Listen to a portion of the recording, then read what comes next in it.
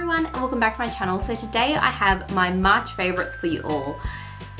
March was so ridiculously busy. Like, you have no idea. I got sick, so that was like a week that was a complete write-off. I did nothing. I had assignments due, like so much group work, like oh my god, I don't even want to think about it, it gives me a headache. But anyway, of course I still have some beauty favorites for you all, so I'm going to share those with you today. Some stuff I think I've talked to you guys about before, and then some new things as well. So yeah, let's just get started. Also, I know I look like shit, don't even judge, I still don't feel very good. So yeah, but anyway, let's get on to the favorites. I guess I'll start off with primer. It's actually been a little primer combo that I've been enjoying.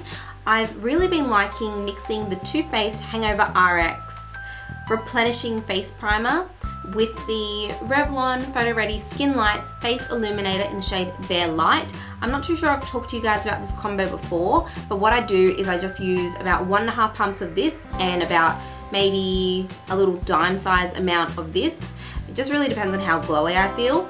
And I just apply it all over my face, and it just really makes the foundation that I put over the top really illuminated and really, really pretty. So I've been loving that combo together.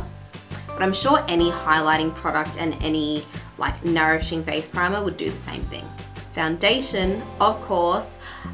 This one I absolutely adore. This is the Estee Lauder Double Wear Foundation. I have mine in the shade 2W2 Rattan. I did recently pick up another shade. I haven't used that one yet, but this is the one that I've been using when I'm fake tanned.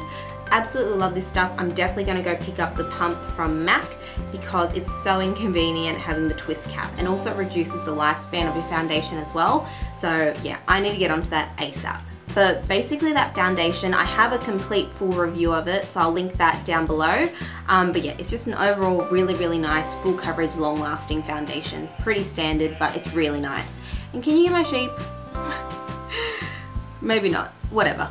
Oh my god, and I just realized that the long weekend is on Friday. Yes! I'm so happy. I have exams to study for and I work full time, so like having time off at Easter is like a godsend, literally. So this product, I also have a review of it on my channel as well. This is the L'Oreal Glam Bronze Eau de Soleil Tanning Liquid. I didn't want to talk about it too much on my channel, even though I did do a review of it.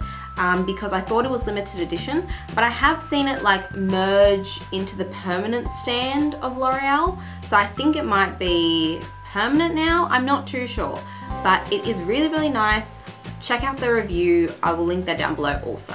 But yeah, it's really, really nice, and I've also mentioned this in the video, but I love applying it with the Zoeva 110 Face Shape Brush.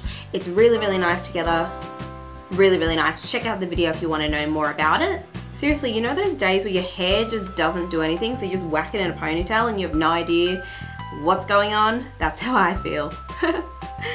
I should have mentioned this with the foundation, but I've been loving this brush. It's from Real Techniques and it's called their Cheek Brush. This is absolutely perfect to apply foundation with. Like, not just the Estee Lauder Double Wear, but just any foundation in general.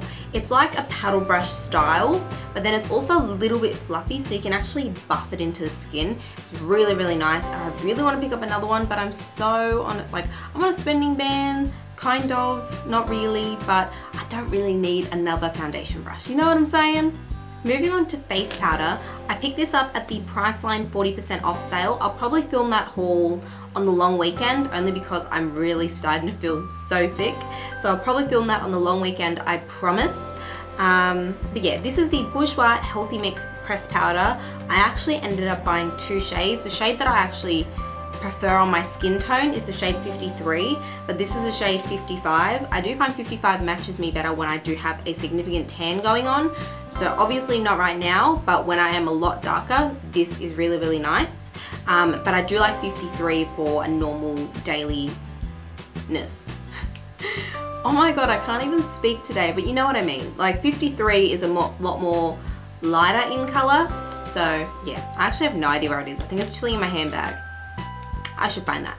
But yeah, I love this so much, and it actually keeps me matte, and it actually sets my foundation.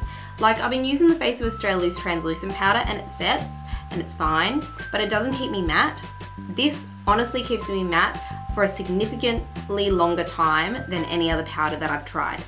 So I would highly recommend it. It's really affordable. I think it's like $20 full price, which to be honest, I would pay $20 for this normally. You can pick it up on ASOS. It smells just like the Healthy Mix foundation, and it's not translucent. There's definitely some color to it. I don't know if you can see it because it is flesh toned, but yeah, it's a really, really nice powder. I would recommend it if you're looking for a new pressed powder. A few more products, I promise.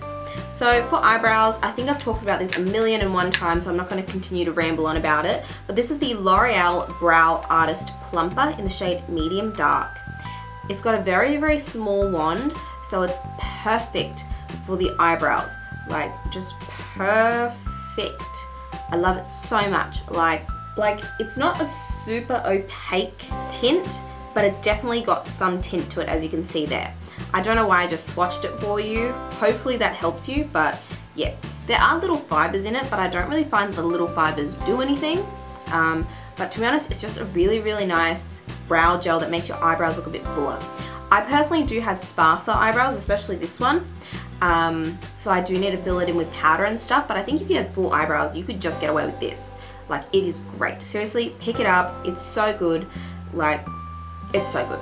This is seriously like the makeup product for dummies, like seriously.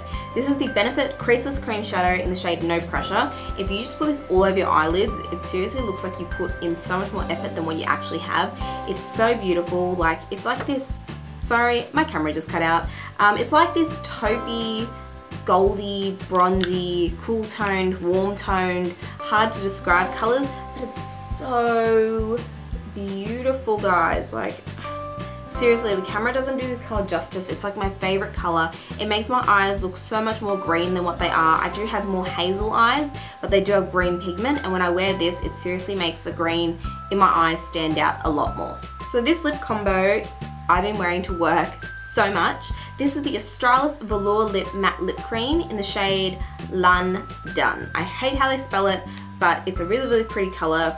I was really, really scared to use this color, to be honest, because it looks like that porn star color, like, you know what I'm talking about? But it's really not. It's like the most beautiful, like, springtime pink, even though we're going into autumn. It's like a really, really pretty, like, purpley toned pink. Like, it's not blue Barbie pink enough to be like a porn star color. It's definitely more on the purple side of that, so it just looks really, really pretty. And then I've been loving putting this Bobbi Brown lip gloss over the top of it. It's called Bare Sparkle 15 High Shimmer Lip Gloss. This is just a little like sample size that I got, but it's just basically a clear lip gloss with some peach glitters in it. It's really, really pretty. You can hardly see it, but it's super like reflective. I'm pretty sure any clear gloss or anything of that nature would do the same thing, but this is just what I own. Now, last product, it's kind of random, but it's kind of not. This is the Nuxe Lip Balm for dry chapped lips. I love this as a lip balm. It looks like this. It smells like lemon cream biscuits.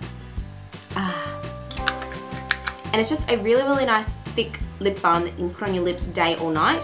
I really, really love it, but I was so incredibly sick through March, and like, you know when like you're blowing your nose a lot and then like it gets like really chapped, like when you blow your nose, and like all dry and like peely and nasty looking? Well, I had this in my drawer at work. I have one of these in my drawer at work, in my makeup room, and in my bedroom. I love this so much. So I got it out of the drawer at work and I was like, well, I'm just gonna put this under my nose because my nose is gonna be so sore. So I had no shame. Like, I did not care. Like, I didn't care if it fucked up my makeup. I did not care. I just didn't want my nose to be like sore and red. So I used it and I just put it where it was dry, and seriously, it prevented me from having like really, really sore, like a really, really sore nose. Seriously, if you're sick, I know it sounds ridiculous, but seriously give this a go. It won't look that bad because it is more of a matte consistency. It's definitely not a glossy lip balm. It's definitely more of a matte lip balm. And I know that sounds very, very hard to explain, but it really is. Like, I don't know if you can see it, but like it doesn't have hardly any shine to it. Like, I put it there but like it has hardly any shine to it, so it doesn't look like you've randomly just slapped on some lip balm onto your face. Like look, I'll do a bit more. So I'll just put it here. So like you can see, you can see that no matter how I move it, it is matte. It's not like a high gloss like this, how you could actually detect it on your face. As long as you kind of moisturize it a little bit, because it's so intensive, it really works. I have no idea if what I said made sense to you, but it made sense in my head. It gets away the chappiness. You know what I'm saying. So yeah, I love this stuff. If you think you're getting sick, seriously, this is worth the investment. It's got like, I think it's like organic or something, or no parabens or something like that. I'm not too sure, but I really, really like it. I think it's really, really good. I would recommend it. So recently I did pick up the MAC 15 Warm Neutrals palette. I'll probably upload that haul soon-ish, hopefully. But this is what the palette looks like. There's just 15 MAC eyeshadows, and I absolutely adore this palette. It's seriously one of the best investments. I bought mine in the US and forward shipped it to my house. I bought it when it was 120 bucks and they price reduced. Like seriously, to 85 bucks. Seriously. Ugh, whatever. But the quality of these is just like if you were to buy the individual MAC eyeshadows. You can't pop them out as if you were to build your own palette. I'm pretty sure you can find a YouTube video on how to do that, but whatever.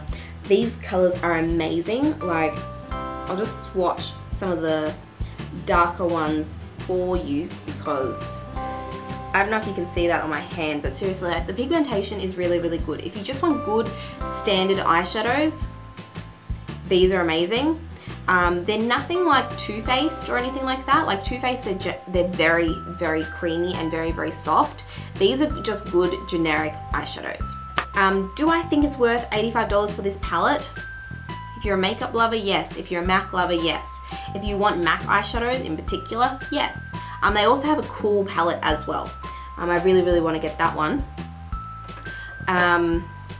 But yeah, like they're nothing like Too Faced, how it's really, really buttery and really creamy and really smooth. They're just good eyeshadows. If you want better value for money, go with Too Faced. That's probably my best high-end makeup palette, like the Too Faced Chocolate Bar palette. But for some reason, I've just been reaching for this and I love it. So yeah. I think I've rambled enough for one day, so I hope you guys are having a wonderful day, and please don't forget to comment, like and subscribe if you would like, and yeah, I'll see you next time. Bye.